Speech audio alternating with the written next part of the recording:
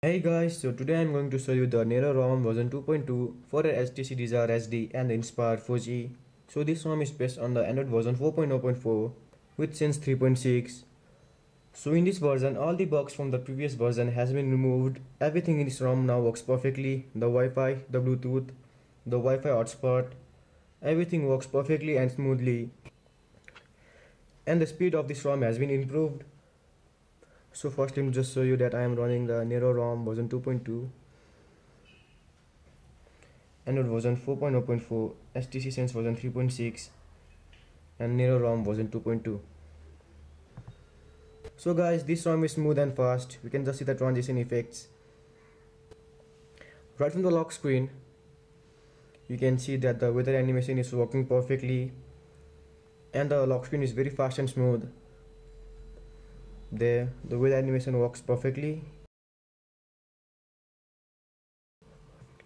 And you get the stock Sense 3.6 notification bar with a list of recent apps here and a quick setting tab to access settings quickly with a built-in task manager.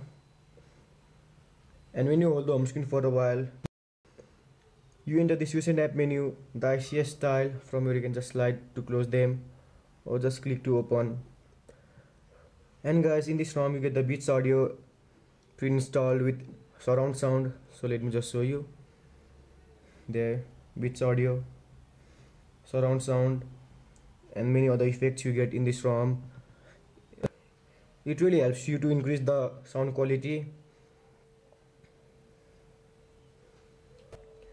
And guys, the camera of this ROM is also working perfectly. So let me just show you.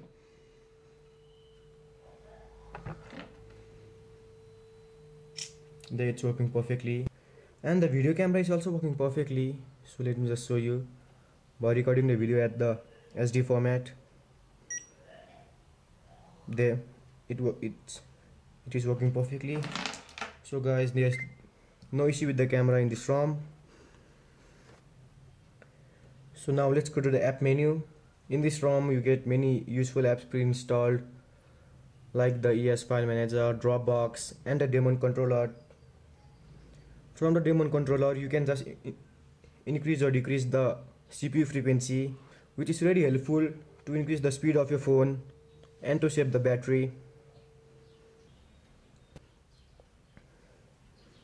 Here you can just increase or decrease the minimum and maximum frequency from here, or just reset it to normal. So that's a very useful feature.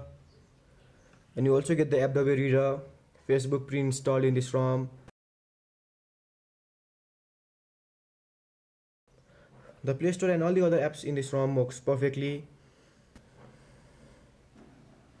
This ROM is very fast and smooth and the battery life is also good.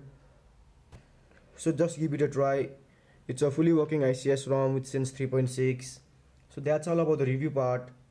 If you have any queries, just comment below or hit me on Facebook and subscribe for more videos. Thanks for watching.